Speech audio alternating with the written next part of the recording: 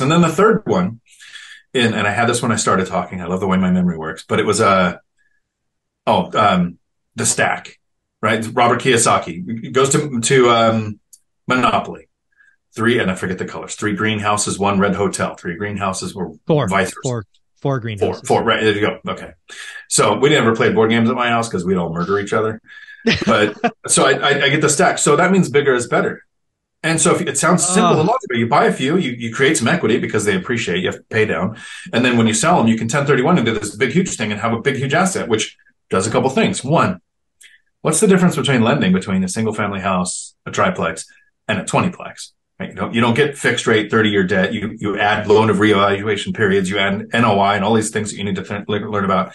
And then what happens when you have a 10plex or a 20plex instead of a bunch of spread out duplexes or single family houses? You're pulling all your tenants from one area. Now an economic driver changes and you can lose a large portion. You can have an infestation, right? Bed bugs, termites, rats, whatever, and it impacts a lot of tenants instead of that one unit somewhere off miles away from your other units. It's a very simple, logical concept that draws people in. So I kind of appreciate that because my job in the analogy is to get people from the parking lot of the stadium into the stadium so that they can meet you and all your millionaires. And then you guys can show them how to get to Matt to actually handle their own rehabs and managing their properties.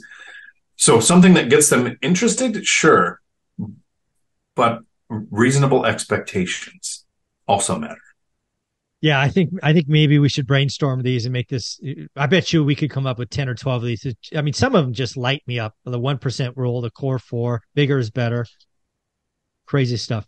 Folks, this guy is amazing. He is the guy that has the hardest job. He takes people that are drunk and idiotic in the parking lot and gets them into the stands. I have the easiest job because I have people that are interested. And then Matt closes them by showing them again what's hard. So I really love the fact that I've surrounded myself with a great teacher and a wonderful practitioner. I just get to sit there to motivate and kind of guide folks. So Dion, where can people find you?